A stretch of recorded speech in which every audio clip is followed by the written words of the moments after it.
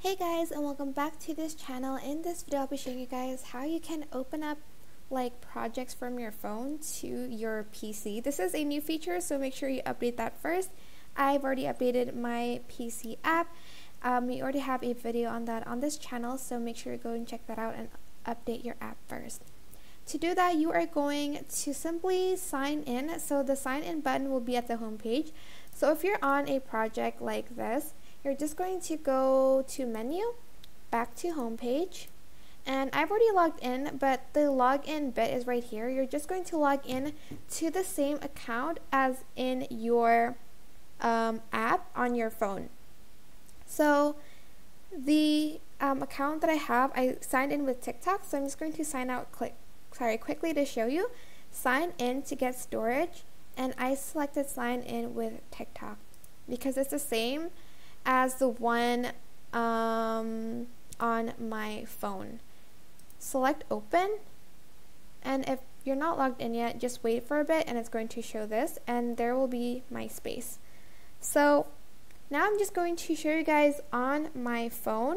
I'm just going to quickly screen record that, and I'll put it up on the screen in a few seconds. But basically I've already logged in to the same like TikTok account on me, so I just basically logged into TikTok.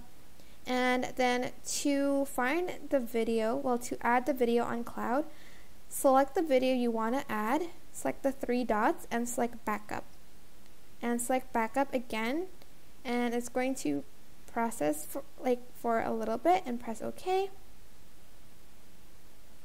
So I've already started backing up a video, and once it has backed up, it's going to show here. I don't have any videos right now, but why is it taking so long? I swear to God. Okay, one project backed up, select OK. Now on your PC, you're going to select the refresh button and the video will be there. You can also download them here. Select download, press confirm, and you can start editing your video from PC from your phone on your PC. So here you can go to start, and it's going to be here for you to edit. Just double click it and press update, and then ta-da, you can open up the project from your phone to your PC. I think this is pretty cool, and you can do it vice versa as well. So if I go back to home page here and selected this one and select upload, press